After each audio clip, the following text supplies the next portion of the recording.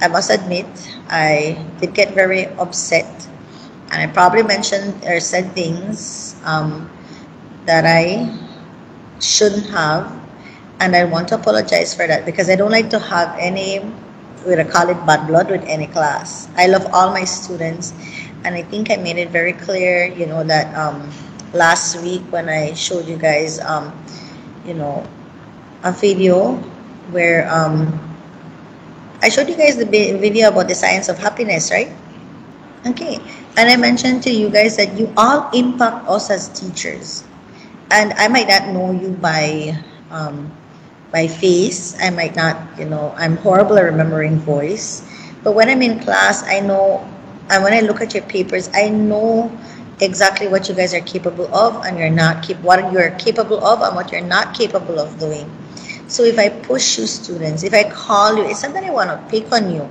I want to make sure that everybody gets the equal opportunity to learn. It's already hard that I don't get to see you guys face to face.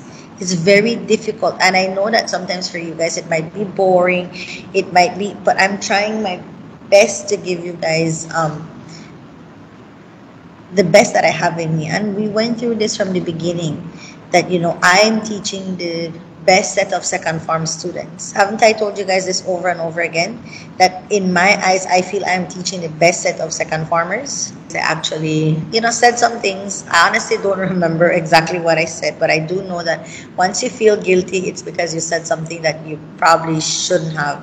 And I deeply apologize if in any way I know that I probably must have offended some of you, and I really want to take that back, because I believe that you guys are excellent students. I believe that you guys have great potential. I believe that you guys are very intelligent, wonderful beings.